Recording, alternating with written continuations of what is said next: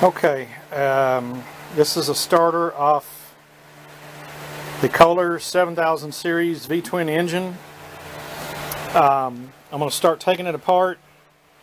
As you can see, I'm marking some areas. I need to mark where my screws are.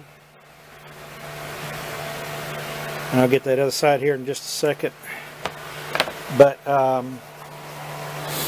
this is what I was telling you about in a previous video, that these magnets come unglued in here, and I'm going to see about either gluing them back.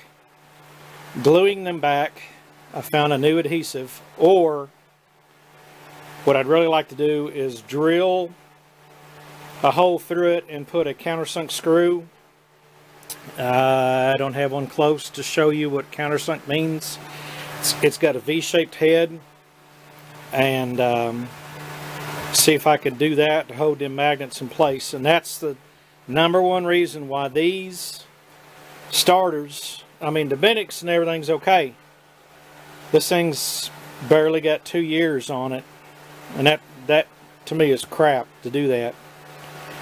Starters, this is a starter, but motors that come off of winches do that. They build up a lot of heat and they unglue and melts the glue, and it falls apart. So let me do a little taking apart here, and I'll get back with you.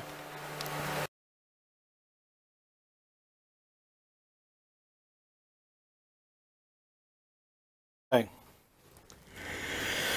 On the bottom, where you've seen this bolt, is where the brushes are. And as you can see in that one, they slide into a slot. That one has come out.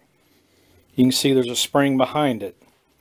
Them brushes fit against that. This is the armature right here. And this is the end plate. And my gosh, look inside there. There's hardly no wear. You know, let me check something real quick. Check for wear and slop. No, that's a tight fit. See, there's barely any wear on that. That should be a censored bronze. No, it ain't. It ain't bronze bushing. It just looks like a piece of damn metal. Huh. Cheap. Well, this has no wear or problems on it. And as you see right here, here's the problems I was talking about. This is glued in place. This is glued in place. This one's out. And that one's out. And as you can see, there's a piece that goes in between them.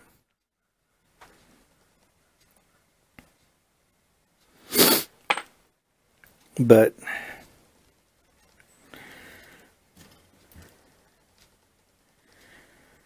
that is where we're at. Now you can see the glue on that one.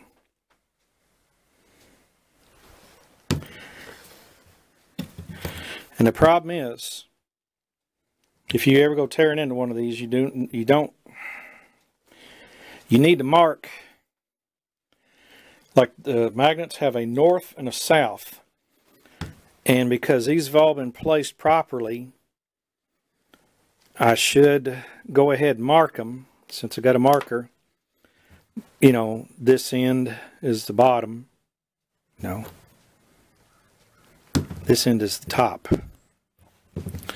Mark these so they all go in the right place, so it will spin right. Oh, crap.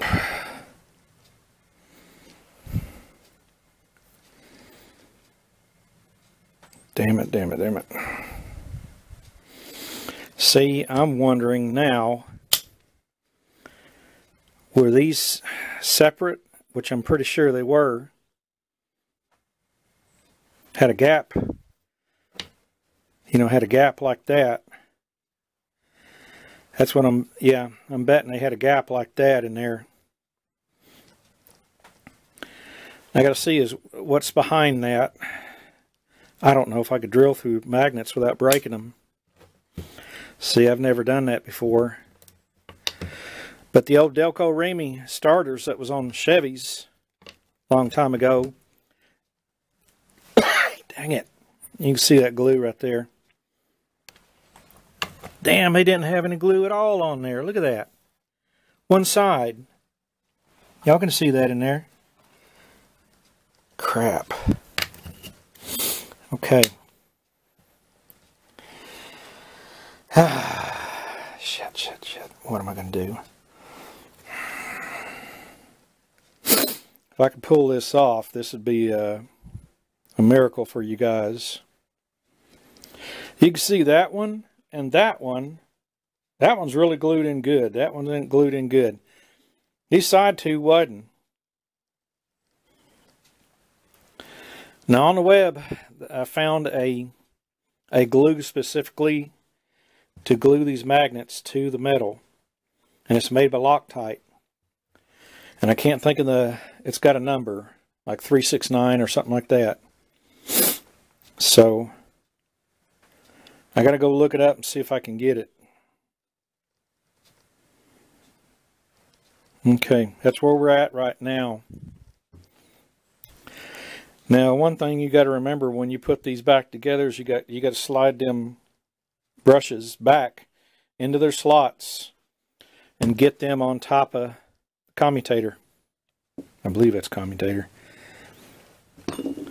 It's been a little while since I've been in college.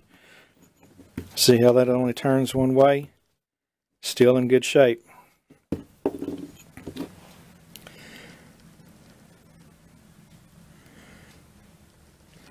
Teeth are in great shape. I mean, this thing's in great shape.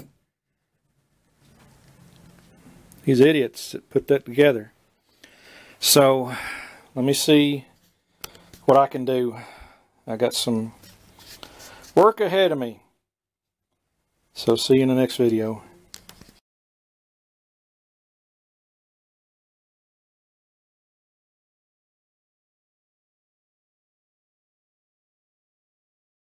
Okay, I just found something on here that may give me an idea. Okay, now look at the color of the windings. See how they're all a consistent color? Now look right there. See how it turned black? See how it turned black up there and all the rest of them are red? This one even has burnt, there's a coating on them wires that insulates them. So I may be up crap creek messing with this.